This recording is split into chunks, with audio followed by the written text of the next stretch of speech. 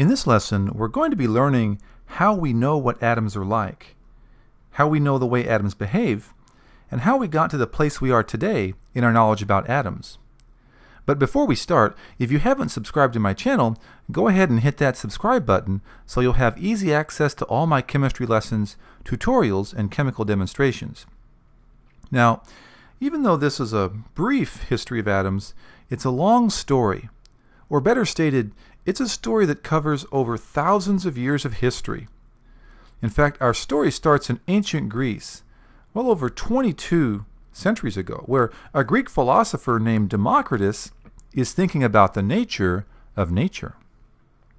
Since he was a philosopher, Democritus didn't actually do any science, but he still gave us an excellent idea.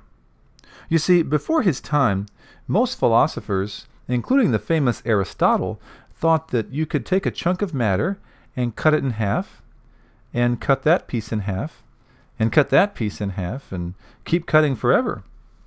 They used to think that you could keep cutting and never get to a piece of matter that was an ultimately small unit.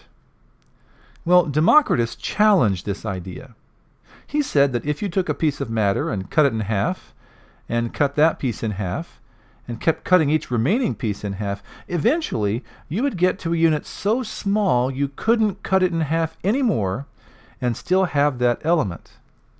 And he called that ultimate unit of an element atomos. And that's where we get our modern word atom. In fact, Democritus gave us our first contemporary definition of the atom. He said an atom was the smallest particle of an element that retains the properties of that element. And that's basically the same definition we use today. So if you took this apple pie and cut it in half, and then kept cutting every half in half, well, after about 85 cuts, you would eventually get down to a piece of pie that had only one atom in it. But since Democritus wasn't a scientist, he didn't perform any experiments, and so his idea of atoms had to be shelved for a couple thousand years before anybody really took him seriously. Fast forward to the year 1774. A French tax collector named Antoine Lavoisier was also a chemist, and he enjoyed chemistry so much that he spent his spare time mixing and reacting and burning things.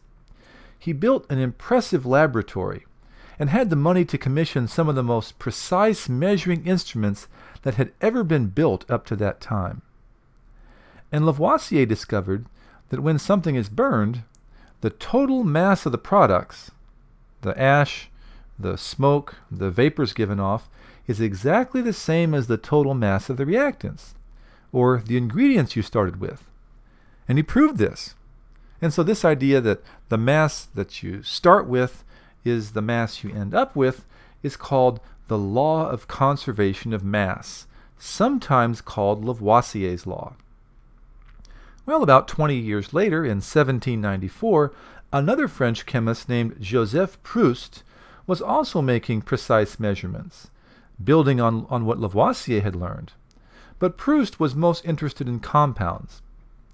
And he was able to demonstrate that for a chemical compound, the percentage mass of one element in the compound to the percentage mass of another element in the compound will always have a constant ratio. And this is called the law of definite proportions. So what this means is that if you find some water, it doesn't matter where that water comes from. It could be from the faucet in your kitchen, a bottle that you bought at the store, even from the Indian Ocean. All water will be exactly 88.9% oxygen and 11.1% hydrogen. It has that definite, constant composition. Now, Joseph Proust took this revolutionary idea and studied common materials, like foods. In 1799, for example, he studied the sugar in honey and compared it to the sugar in grapes. And he found that the sugar in both of these foods had the exact same chemical composition, which was quite a surprise to the scientists of his day. Well, just a few years later, in 1803, a British chemistry teacher named John Dalton put all these ideas together, the concepts from Democritus, Lavoisier, and Proust, and explained that the most reasonable explanation for all of them was that matter is made of these tiny particles called atoms. He explained why matter behaves the way it does in his atomic theory. And this atomic theory has four main parts. The first one is that all elements are composed of atoms. Now, it sounds like he borrowed this idea from the Greek philosopher Democritus 2,000 years before him. The second part is that atoms can't be created or destroyed in a chemical reaction. And this is based on Lavoisier's law, the law of conservation of mass. Once again, he explains why mass is conserved, because mass is actually made up of these little atoms that really don't go anywhere. They just get rearranged in a reaction. The third part is that all atoms of an element are identical to each other, but different from atoms of other elements. Now, this was mostly his own idea.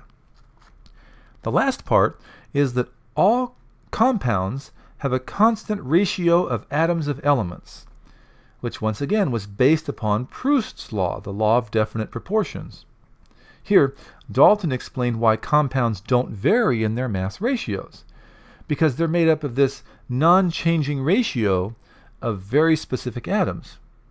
Like water, for example, it's always 2 hydrogens and 1 oxygen, or as we sometimes say, H2O. Dalton's version of the atomic theory has stood the test of time, and it's still the foundation of how we think about atoms today. Well, except for one part. That third part, well, we know today that not all atoms of an element are identical to each other, because there are these things called isotopes, where a single element can have several different varieties. But that's something we'll talk about in another lesson. Really, the atomic theory was, in a way, ahead of its time. Dalton didn't have the instruments or the microscopes we have today. So Dalton's atomic theory was a huge step forward. But scientists that believed in atoms really didn't have much of a way to prove they existed. And even those scientists thought that atoms were these indivisible chunks or blobs of matter. In 1897, though, a British scientist named Joseph John Thomson used cathode ray tubes to discover that the cathode rays themselves had these very light negative charges. He extrapolated this idea to state that all atoms had these tiny negatively charged particles. He called these charges corpuscles, but today we call them electrons. So we say that J.J. Thomson discovered the electron. Now, being the good scientist he was, Thomson tried to visualize what atoms looked like. So in 1904, 7 years after he discovered the electron, he imagined that the atom was mostly this blob of positively charged stuff, with the negatively charged corpuscles, or the electrons, randomly scattered throughout, kind of like in this picture here. He said that the electrons were scattered randomly, like plums in plum pudding. So his model came to be called the plum pudding model, which is kind of funny considering most people have never eaten plum pudding. Today we might compare it to chocolate chips scattered throughout a chocolate chip cookie, quite random in fact. And so this was the model that came from J.J. Thomson. Well, about 11 years later, in 1908, 2 scientists named Robert Millikan and Harvey Fletcher performed an ingenious experiment with electrons called the oil drop experiment. They used this apparatus, which they used a little bulb right here and some friction to electrically charge tiny droplets of oil. Then those droplets passed through an electric field inside the apparatus here, and they were able to measure the charge of an electron.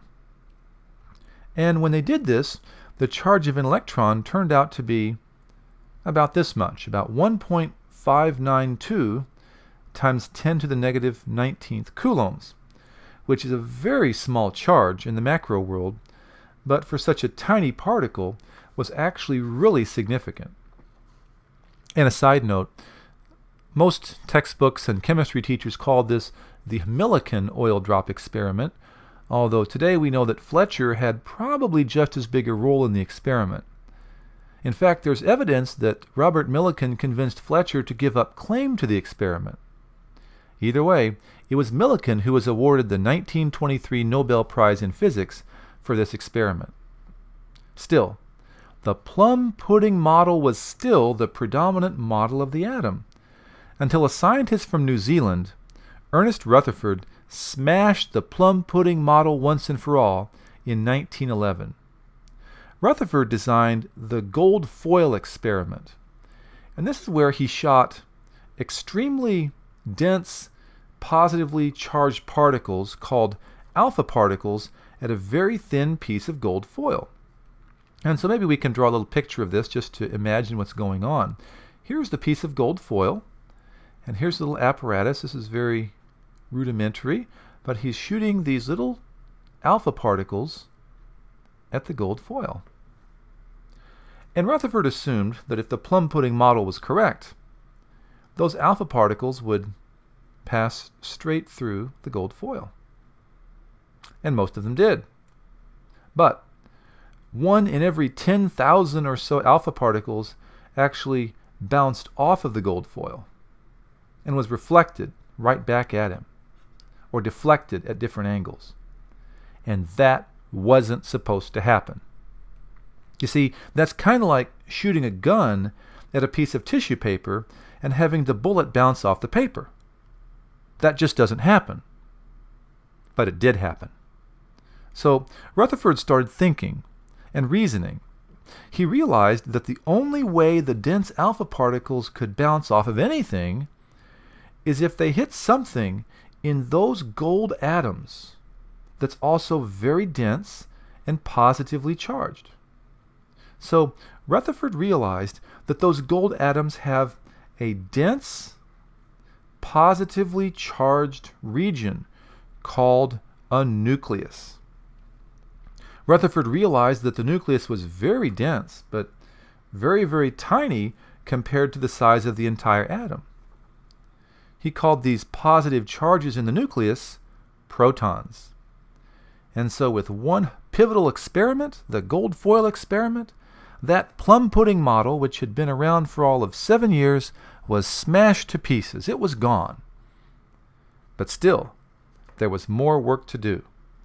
Just 6 years later, in 1917, a scientist from Denmark named Niels Bohr first discovered that electrons are found in specific energy levels.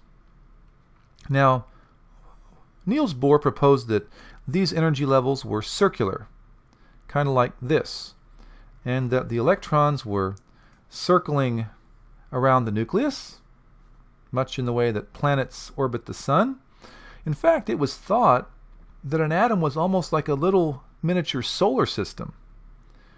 Although you've probably seen pictures like this of the Bohr model of the atom, it was later proven to be quite incorrect.